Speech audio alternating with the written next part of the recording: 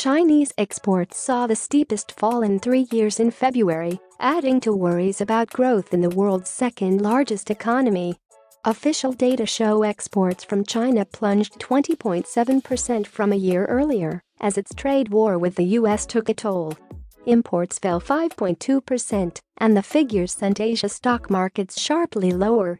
Economists caution the data for the first 2 months of the year can be affected by the Lunar New Year holiday. The fall in exports was far bigger than the 4.8% drop forecast in a Reuters poll of economists. Imports also saw a sharper-than-expected fall of 5.2% year-on-year, the data showed.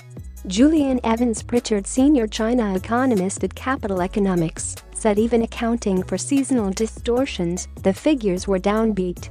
Tariffs are weighing on shipments to the US, he wrote in a research note. The US and China have placed tariffs on billions of dollars worth of one another's goods since July, casting a shadow over the global economy.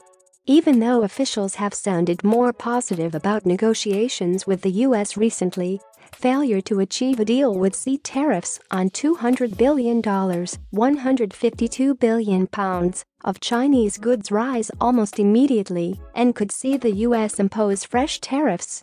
Still, Mr. Evans-Pritchard said broader weakness in global demand means that, even if Trump and Xi finalize a trade deal soon, the outlook for exports remains gloomy. The data comes as Beijing this week unveiled $298 billion worth of tax cuts to